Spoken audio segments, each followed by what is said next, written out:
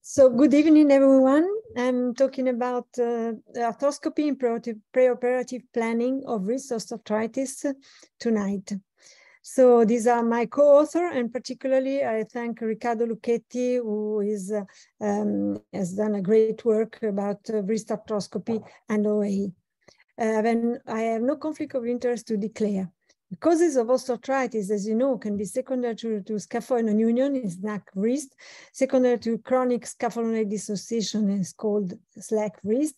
Malunited distal rigid fracture or other carpal bone fracture. Kienböck Disease, Preoperative disease, or perilunate dislocation, or septic arthritis, chondrocalcinosis, gout, and others cases. As you know, Watson had described in 1986 the evolution of arthritis of the wrist. He is a pioneer in these studies, and he has studied also the natural progression of scaphoid instability and the pattern of the development of arthritis.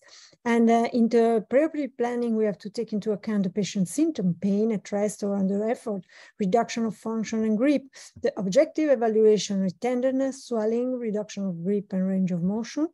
The patient needs, as you can see here, different patients have different needs of their use of their wrist. Maybe they need a strong grip, or they do intellectual work, or dexterity work, or computer work. So you need to address the needs of the patient. And on X-ray, we can measure the carpal collapse, measuring the carpal-8 ratio, and the carpal alignment, measuring the dizzy, the radial-lunate angle, or lunar-capitate angle, as you can see here.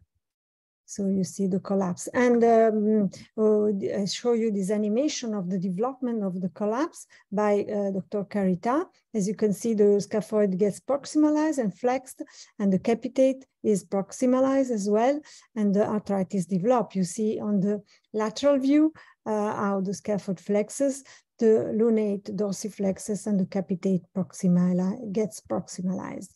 And we know from Watson that in the stage 1 of the SLAC wrist, we have a styloscaphoid arthritis. In stage 2, the whole scaphoid facet is involved, of the radius is involved.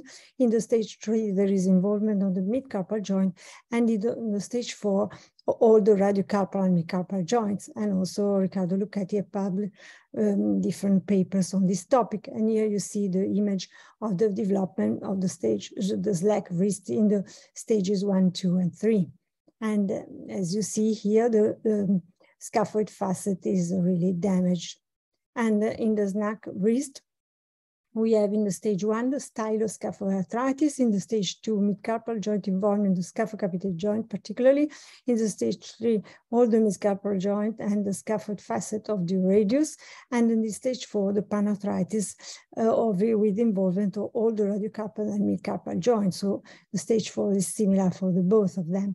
And here you see that in SNAC, the mid-carpal is involved already on the scapho-capitate part in the stage 2, and you can see here. So in the stage 4, we have the complete involvement of the radiocarpal and the mid-carpal joint.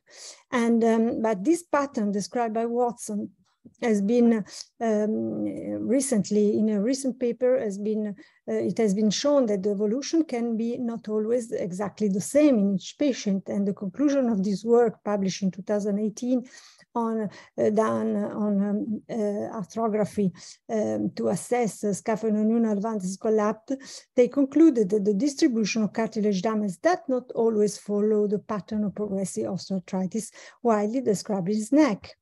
And as you see here, is different from others. So our preoperative imaging protocol is the X-ray in 2 views plus the oblique views, as you can see here. And you see that you cannot really distinguish the different bones, the bone stock and the relationship. So you need a second level examination as a CT scan. We can show you the different relationship between the carpal bone, the bone stock, and in detail, the displacements of the carpal bones related to the others. Or you can do also an MRI scan, which would show you even more the cartilage as in this image. On a study on patient with lunate chondromalacia showed that MRI had the sensitivity of 77%, a specificity of 86% for the detection of lunate control defect with arthroscopy as the gold standard. So it's good, but not so high as we can see in arthroscopy. As you can see here, you see a direct visualization of the cartilage with magnification. So you should see very well the detail of the cartilage damage. And so the arthroscopy is the gold standard for cartilage evaluation. As you can see here as well, a beautiful image of the direct visualization of the cartilage damage. And we can use the outer bridge classification to classify the damage. And we know that in stage 1 and in stage 2, there is a slight damage, and this cartilage is still is not in good condition, but is not so bad in stage 1, and stage 2 is still acceptable. And also the ICRS classification is helpful, as it has demonstrated a good intra and inter-observer agreement in arthroscopic evaluation video recording of lesion with high correlation with histology and depth of lesions. And the stages up to the stage 3A will still have some useful cartilage. And when we do an intraoperative open inspection, like in this case, you see that the joint is widely open. You can inspect the mid-carpal joint, but then you are already started for a salvage procedure. You cannot go back to a conservative procedure. And moreover, the radiocarpal joint is not easy to visualize in its entireness in the open field, because it's very damaged, restricted in the concavity of the radius, and difficult to visualize. And the treatment protocol, in the stage 1, we can do some reconstructive procedures, like in the SNAC 1, you can do still a scaphoid graft and a styloidectomy, or a repair of the scapho-lunate with a styloidectomy. But in the stages 2 and 3, you have to go for a salvage procedure. And the most used procedure are the 4-corner fusion or proximal row carpectomy, but also the lunocapitate fusion, 3-corner fusion, and just scapho-lunate fusion. But also we can do some more conservative procedures that have been developed by several authors in order to avoid to do the salvage procedure, which can restrict the motion, and also the strength cannot be 100%, as we know. In fact, a more conservative procedure can be the implants like APSI, the RCPE, that is a capitate implant for mid-carpal damage, mid-carpal tenodesis, radiocarpal interposition. Several authors have developed some more conservative procedures, as you can see here. In the stage 4, we have only to do a radiocarpal fusion or a prosthesis or an anomaly spacer, as the damage is very severe. But we know also by the literature that progression of OA after surgery procedure can happen. And why can it happen? Because of predisposing factor maybe, or overuse in manual workers, technical mistakes, or wrong indication. And so we started this study, and we treated arthroscopically 109 patients affected with wrist pathology or osteoarthritis, and all underwent arthroscopy in 1 or 2 operating times. 98 were males and 11 females, mean age 51. Most of them were SNAC Wrist, SLAC WRIST, but also SCAC, Kienbock, radiocarpal arthritis, mid-carpal arthritis, pre-lunate, and Kienböck disease. All patients had a protocol of X-ray, CT scan, or MRI scan pre-operatively, and then these were useful to do the surgical plan. Then arthroscopy was performed, and we were able to do the definitive surgical plan. In 34% of cases, these are our results, the surgical plan changed after arthroscopy.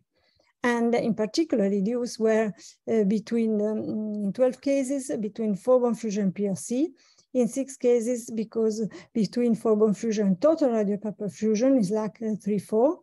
In Kienbock 3B, between PRC and scapho-capital fusion or PRC plus interposition. In SNAC 2-3, between forebone fusion and APSI, etc., as you can see here. And we did the statistical analysis, and the preoperative evaluation changed in the stage 1-2 in a statistically significant way after arthroscopy, and in a stage 3-4, even more statistically significant way.